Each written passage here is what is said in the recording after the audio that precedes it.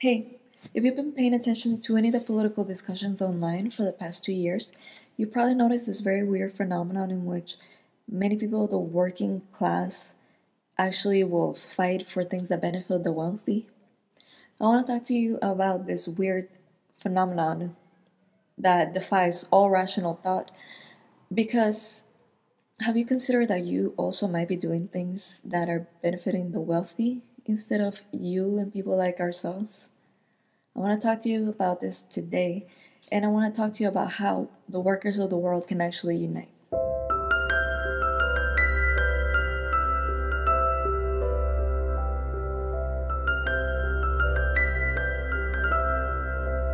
First of all, it's very clear that more and more people on social media are realizing that there is a class war. We have no reason to fight for the wealthy. They poison our water, they feed us unhealthy food, which will lead us to disease, so that we can pay them for their medications and become addicted to them. They give us jobs that don't pay us enough, so we have to have multiple jobs. And they ship the jobs abroad so that they can pay other people even less than they pay us here. They also slave us away through debt by giving us student loans, loans to pay our medical bills, and more loans to pay for many of the things that we live with on our daily lives. Not to mention that the factories that actually still are in the US, many of them will be taken to bankruptcy and lay off hundreds of people, thousands of people, while the CEOs give themselves multi-million dollar bonuses. And while all of this is happening, the rich that control the government are just selling themselves to the highest bidder without any consideration who they hurt along the way. They have failed us all. So then to go on social media and see many working class people fighting against universal healthcare, against universal basic income, it makes no fucking sense. And it's easier to excuse those people as just being ignorant, or maybe they're just racist. But have you ever stopped to think about in which ways am I behaving like them? In which ways am I fighting for the rich when I should really be fighting for people like me? I want us to take a closer look at a few key things that we might be doing that really are not beneficial to us at all. Number one is the pursuit of the American dream. If you think about it at this point, the American dream is just that, just a dream. Many people cannot survive on just one job alone.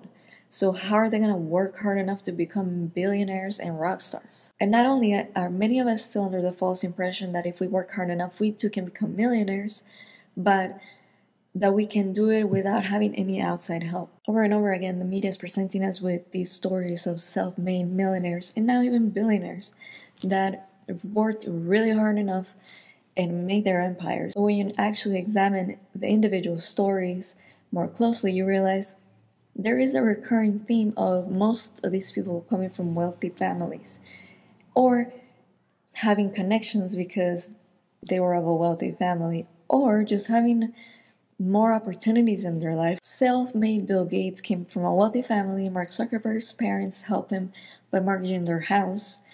And self-made billionaire Kylie Jenner just had a small loan of a few $1,000,000 and a reality show. These people didn't just work hard, they were lucky to be born to a rich family, to be born to a family that had enough connections, to be close to opportunities that just gave them a little bit of an easier road than it would have done any other person. Now contrast this with USA Today reporting in September 2018 that many people in the United States are reported 40% of US people have $400 or less in their savings account for an emergency.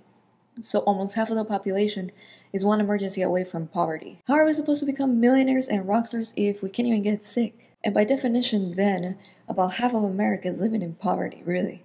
Why don't we then feel like we are living in poverty? But how can we when we have so much stuff? If you have watched my other videos, you probably know I'm from Costa Rica and I moved here when I was 13. And just in that simple move, I could already notice right away that it's just a lot easier to buy stuff in the US. This same issue also became very apparent to me when I lived in Mississippi. If you watch some of my older videos, you probably remember I was teaching there for a while, and I was teaching in a community that was of lower socioeconomic status.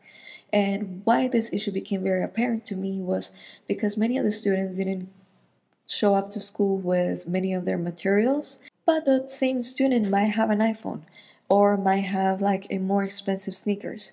And I'm not saying this to talk any shit. It happens in every community. You probably know people in your own social circles that even though they might have iPhones, they might have a nice car, maybe even really nice clothes from day to day, they might not have healthcare or they might not have enough to eat healthy food. The problem for me is not necessarily that we're buying these luxury items, but the problem to me is that this is another area in which it becomes very deceptive. You feel like you live a life of wealth and luxury because you have all these little items around your home. But we really don't. We really have a lot less than people who are truly wealthy. And you don't get to actually put it into perspective until you hear the figure. To be part of the 1%, at least in the United States, you have to make $400,000 a year or more. And when you really put that number into perspective, it's kind of a crazy number, which most of us will never see in a year during our lifetime. So really 99% of us should be coming together to work towards the same causes, but we don't. And I think many of us have gotten used to having so little that we're afraid to ask for more. In the LA Times article, America is falling out of love with billionaires and it's about time, the author actually came up with a really interesting point of view, which I've never really thought about, which is that not only do millionaires and billionaires make money of the labors of others, which is more obvious, but they actually also benefit a lot and create a lot of their wealth from the social programs that taxes go to pay for. For example, you can't really get to businesses if there are no roads or sidewalks or lights, making sure that the traffic makes sense. And when you really think about this, then it makes sense why a business would pay more for social services than would a normal citizen, which is something that's very simple, but I actually personally never really thought about it. Businesses do benefit from things like roads and light signals. Personally, I think both of these ideas are very fascinating, but especially the idea that the worker is a key component in creating wealth. So, for us to ask for more wealth from our bosses, it's not really a crazy idea, it's actually just fair. And same thing goes with wanting businesses to pay more taxes than normal people. It's just fair. You're benefiting just as much. Actually, you're probably benefiting more because you get to keep your profits from there being roads that get to your businesses more easily. Whereas I make no money going home on a paved road. To demand that people with obscene amounts of wealth and businesses pay more in taxes that will go towards healthcare, social programs, education is not a crazy idea, it's a fair idea. But you already know that. What I want to talk to you about that is that we actually should be asking for even more. The rich have enslaved the masses through low wages, images of wealth, and most importantly, debt. Let's actually quickly examine how we can impact all of those. Unfortunately, until we become business owners or politicians, there's very little that we can do towards fixing low wages, and that's actually a very depressing thought. Until you become one of those two, your power is with voting the right people into office. And that's sad because in the past, we've been given this idea that it's very difficult to change the government. But I think in the last elections, we've seen that it's actually not difficult to change the government. Thankfully, there are many more everyday people that are willing to run for politicians, because we can see now the wealthy politicians that fight for corporations are of no use to us. So we actually do have choices now, that we have things like social media, and we can make like people's voting history a lot more transparent, for example. And personally, that's something that gives me a lot of hope for the future, that politicians can no longer hide their intentions. And really, that's the biggest threat to greedy politicians, just the ability to access information for free. And that's why this big fight over fake news is so important to our generation, because that's what's actually voting people out of office. The fact that we can see how politicians are truly acting and who they're fighting for. However, if we're not part of the political landscape, I think the biggest part in which we can't stop fighting for the rich is actually by keeping our debt low, if having any at all.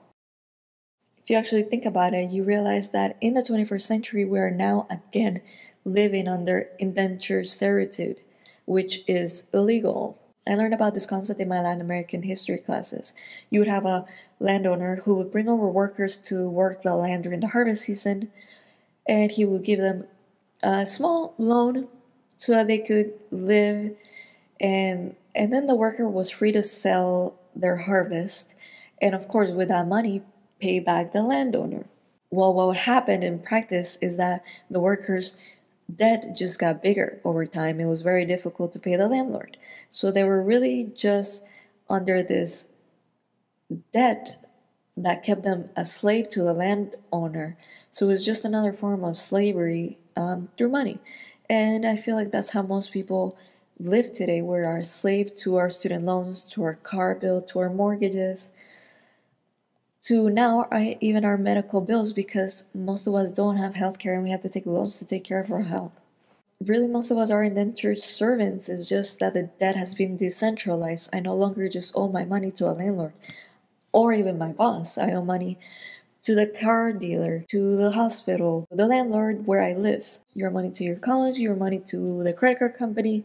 We are slaves. Once again, it's just that we are a slave to our debts. At first glance, this sounds, of course, extremely depressing, but I think this is the area in which we actually have the most control. Ironically, the downfall of capitalism is leading us more towards communal activities like car sharing, co-living, co-working, because we just simply don't have enough money. The generations before us were brainwashed into thinking that to live a normal life, you need to get married, have a big wedding, buy a house, have 2 or 3 kids, buy a car, buy a second car, have a pet. And it's like many of us will never get to experience that until much later in life now, if at all, because we can't afford it. So I think the one good side of this is that we just can't go into as much debt anymore, because we literally cannot go into debt because we just have no money. The reason why that is so dangerous is because it keeps us compliant. How can you go protest on the streets when you gotta pay your mortgage? You have to be at work. I've actually had that thought many times in the past few years. Like, there have been big marches in LA, and I can't leave because I have to be at work. So they're rich is benefiting from me having to pay something every month. How can all of us work for a better world when we're too busy paying our debts and just making it to work on time? The more personal freedom you have, the more willing you are to fight for your own freedom and that of others. One clear distinction, of course, I like to point out that there are some debts that have now become necessary, like people that don't have healthcare. If they have an emergency, they might have to take a loan. So that's not to make you feel bad if you have debts that you had to take out. Like, I had to take student loans. I'm pissed at myself for taking so much at a time when I was so young and stupid that I didn't know any better. But that was a necessary debt. I feel really happy about the fact that I went to school. So what I'm talking about here is unnecessary debt. Why it's so important to identify unnecessary debt is because we're 100% in control over it. My biggest concern with debt, again, is that you just can't really do the things you want. Like, I think about it all the time. I would love to have a part-time job and pay my rent and dedicate more time to my blog. But I can't because I have to pay my student loans. So even a debt that I still see as positive mostly, is keeping me trapped in this like daily routine of going to work, and the days just go by and I don't have the ability to devote all my time to things that really bring me joy in life, like this blog. And that's why this whole thing about fighting for things that benefit the rich pisses me off so much, because while we are entrapped in this cycle of debt and going to work every day and having maybe even multiple jobs that we need to take care of and fighting just to have good health, rich people get to have everything. Like, the 1% gets to have so many vacations, they get to rest. Rest has become a luxury, and it really shouldn't be.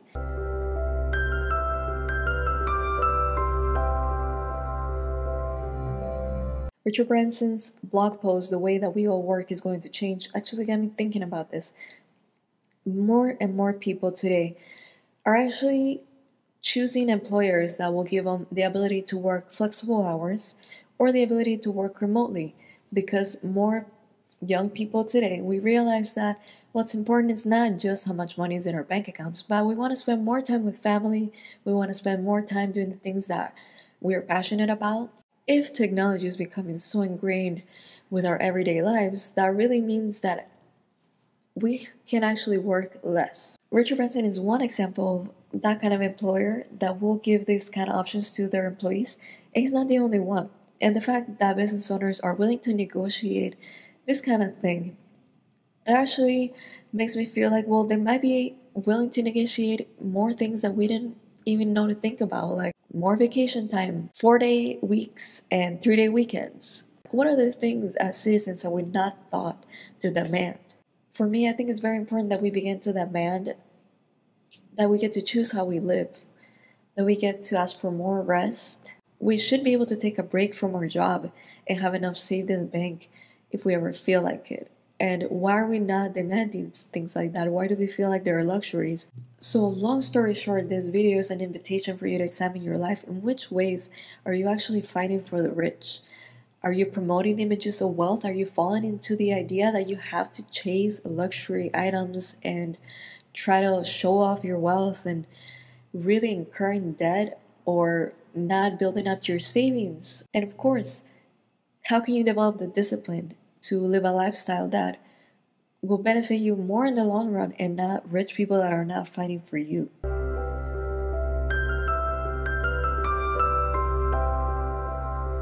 I don't know, I guess I just want to invite you to think a little bit more outside the box. Let me know your ideas and thoughts in the comments. That's really all I have for you today. Thank you for watching if you still are. Subscribe if you'd like to continue talking about world domination. And remember to subscribe to my newsletter on my website.